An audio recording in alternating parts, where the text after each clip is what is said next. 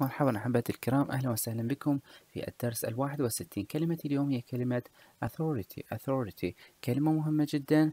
سوف نتعلم استخدام هذه الكلمة ومرادفاتها في دقيقتين فقط.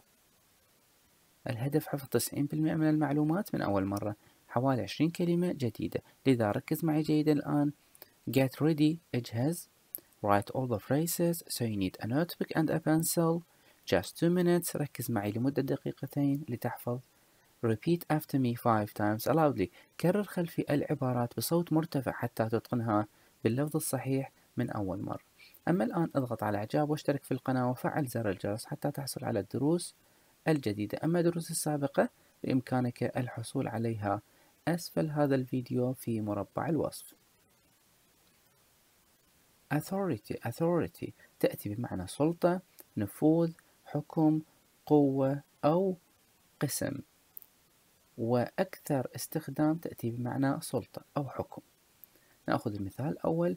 I want to speak to a person in authority.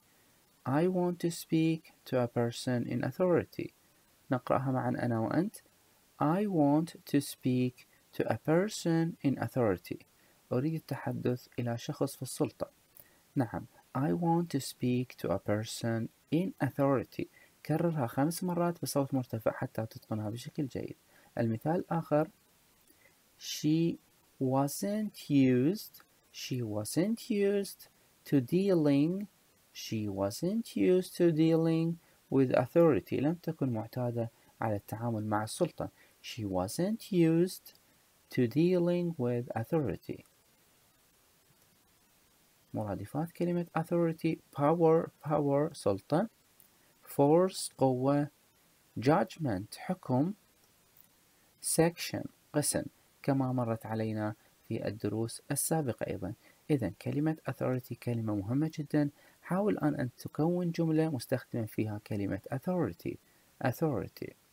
اكتب المثال أسفل هذا الفيديو حتى تشارك هذه المعلومات مع الآخرين.